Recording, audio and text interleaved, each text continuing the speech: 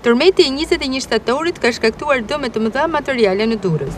Kur jemi larg bilancit përfundimtar, kryetaria e bashkisë Durrës Sako konfirmon se grupet e punës kanë filluar verifikimet në terren.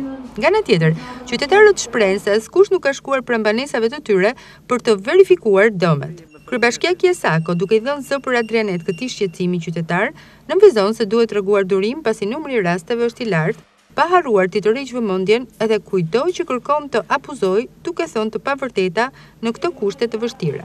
Jemi në kushtet vështira të qytetit të Durrësit, edhe për të përgjigjur asaj që ne kemi konstatuar në terren, një fond nga fondi kontingentës që janë në buxhetin e bashkisë, kemi akorduar 10 milion lekë të reja për të dhënë ndihmën e parë për të dëmtuarit. Janë ngritur 16 grupe dhe çdo grup ka një inxhinier ndërtimi dhe një inxhinier të emergjencave civile, të cilat do identifikojnë sakt dëme në rast parë për të bërë të dukshme nëse janë banesa në cilën mund të vazhdohet të banohet, apo duan në riparime sipërfaqësore për të vazhduar të përditshmen e tyre.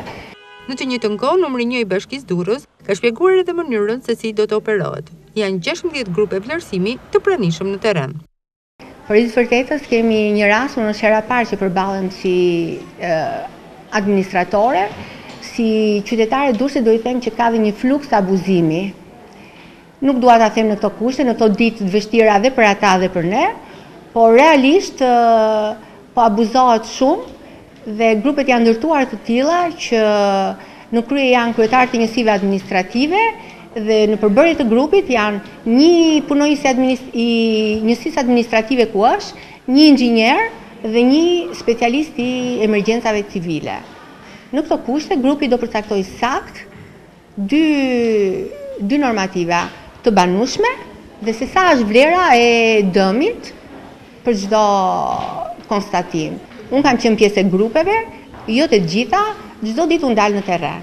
Duke thënë që kemi ndërtuar këto grupe, numri po modifikohet për të qenë një numër i saktë, për të shkuar vërtet tek ata të cilët kanë nevojë dhe të cilët janë prek nga tërmeti. Për të qenë sa më i shpejt, shpërblimi në varësi të dëmit do t'i kalohet në numrat e llogarisë qytetarëve.